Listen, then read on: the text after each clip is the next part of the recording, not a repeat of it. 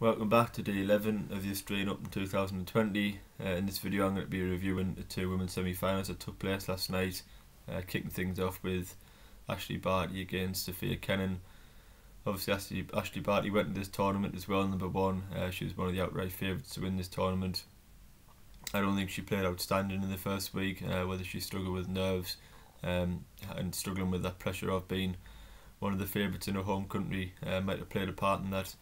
But she came through, and she didn't play, as I say, she didn't play her best tennis in that first week. She had a couple of 3-set matches, but she did come through it in the end, which is all that matters. She reached the business end of the slam, and in that quarter final against Kvitova, she did really improve. She lifted the level when she had to against a top opponent. A very close first set against Kvitova, but produced some excellent tennis in that first set tie break before really dominating Kvitova in that second set. With the backing of the Melbourne crowd, and I think that win arguably gave Barty a massive confidence boost, knowing she could beat a top 10 player. She was going on to face Sophia Kenin in the semi-final, who was never reached a stage of a slam before. She's very young, but I did say in my preview that I fancied Barty to win this one, but not to count Kenin out, because she's got an outstanding attitude and she's a real fighter. I think she's going to be a top player moving on. Quick look at Kenin coming into this tournament. It wasn't a player I'd seen a whole deal of. I watched in a few tournaments last year, and I was very impressed there by her attitude and her defence and her all-round game. She's had a good week. She had a very good week. First week, played Coco Gauff in the 4th round. I thought she handled that situation very well. Obviously all the pressure on her and all the fans were for Gauff. She was the top of the tournament after knocking out Osaka. But Kenin was the only really opponent that handled the situation, handled playing a 15-year-old on a big court, and she beat Gauff with ease in the end, and really stamped her authority on that match from the second set onwards. So you go into the semi-final, and it was always going to be a thriller match. This one very close.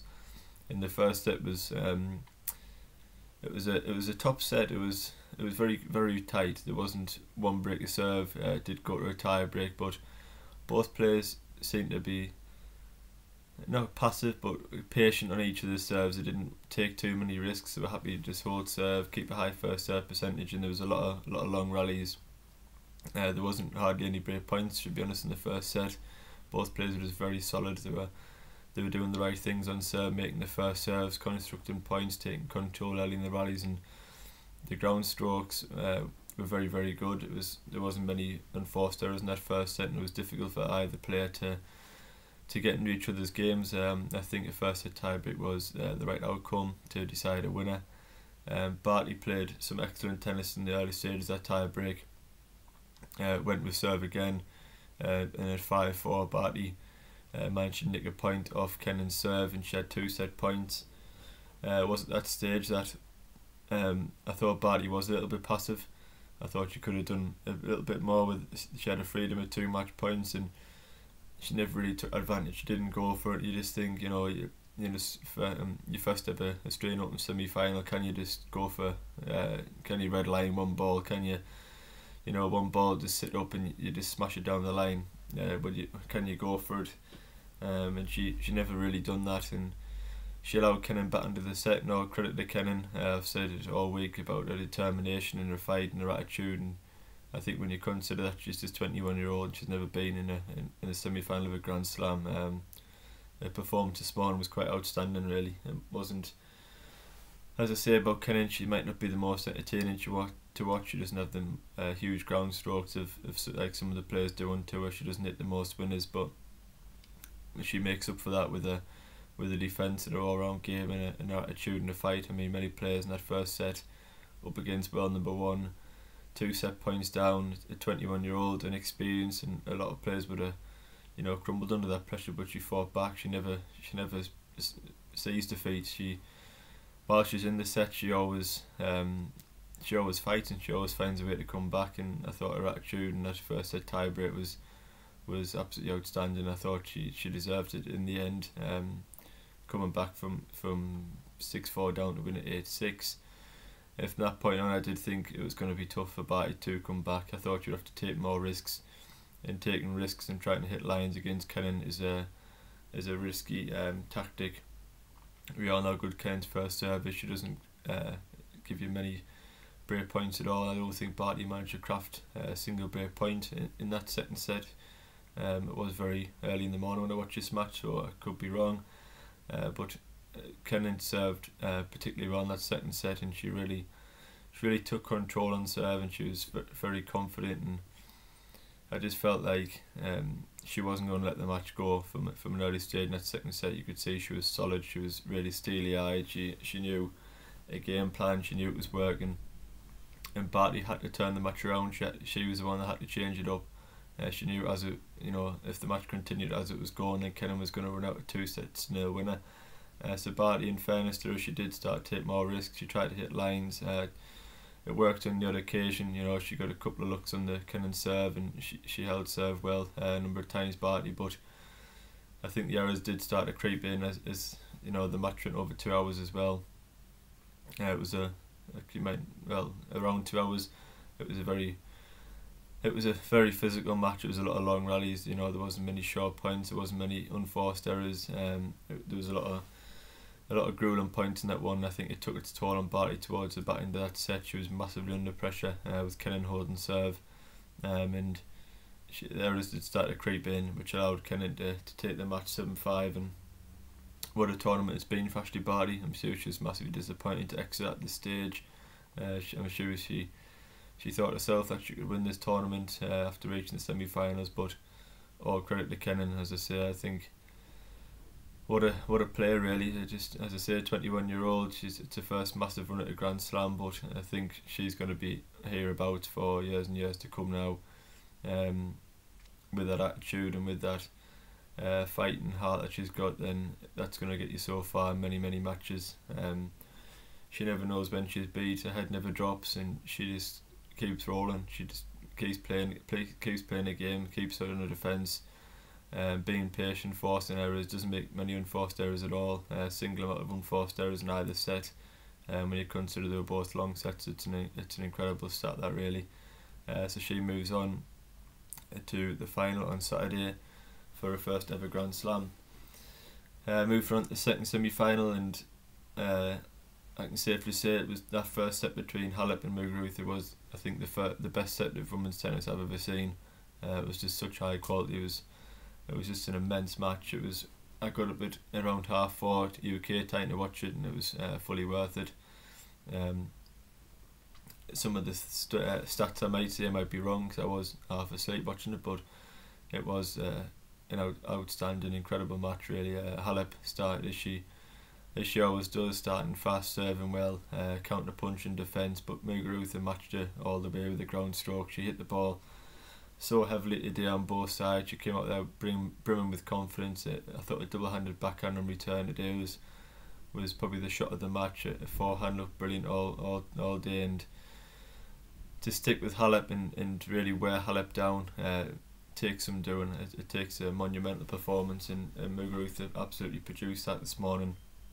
The set went on serve for a long way. I mean, they both had looks in each other's serve, but Muguruza and Halep served so well under pressure. They fought off many break points before Muguruza did eventually break Halep, and she was serving for the set at 6-3, at 5-3, sorry.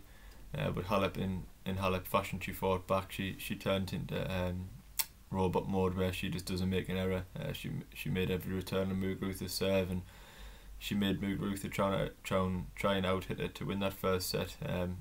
And Muguruza, being the aggressive she is, she just went for it.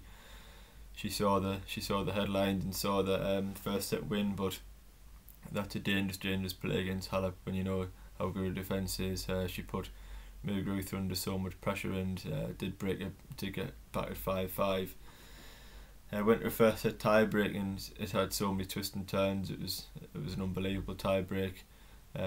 Really did go all the way, and I think Halep had a number of set points. I think there was 4 set points in that tie break before she missed an easy ball, I think, on one of the tie breaks, one of the set points Halep, and that really seemed to throw her off. Muguruza got right back in it and eventually took it 8-6, I think it was, or 9-7.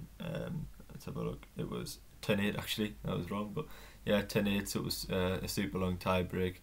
But Muguruza did eventually close that one out, and I think that was a huge first set. I think if you play over an hour in a first set of a 3-set match, then it's going to take a massive toll on you mentally if you do lose it. Halep smashed her racket a couple of times after losing that first set, which is very unlike Halep. But just clear frustration. She should have won that first set, really, having four set points. But all credit to Muguruza, she stuck in there. She kept her game plan, and she took a set point chance when it came.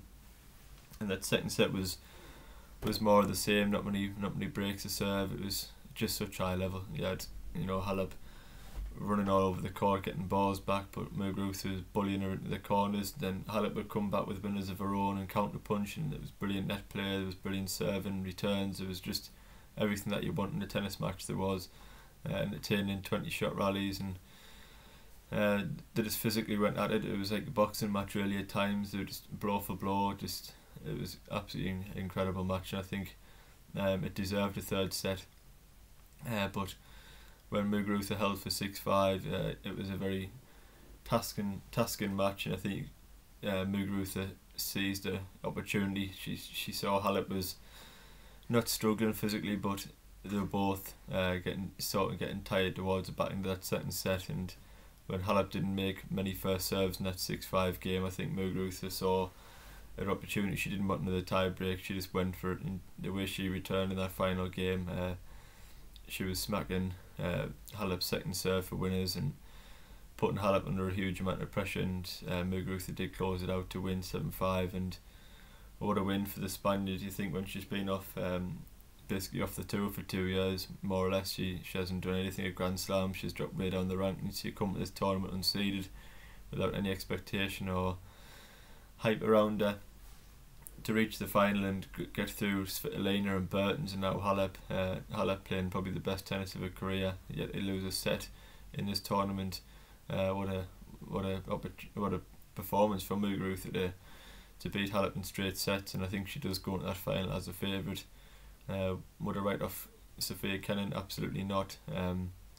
As I say, it's going to be an outstanding final, but I do slightly favour Muguruza because of a serve and a heavy ground strokes. I mean, just striking the ball so well. And as we've seen in the past from Muguruza, when she's in that relentless hitting form, and her plan A is really going, and she's got that bomb of a serve and backs it up with the 1-2 punch, then it's very, very difficult for any woman in the world to defend against that. I mean, if Simona Halep can't win a set against her, then who is? It's going to take some doing to stop her, but we'll find out on Saturday. I will be bringing out a full preview of that match tomorrow, Friday. So tune back in for that one. But thanks for watching again. Please like and subscribe, and I'll see you tomorrow.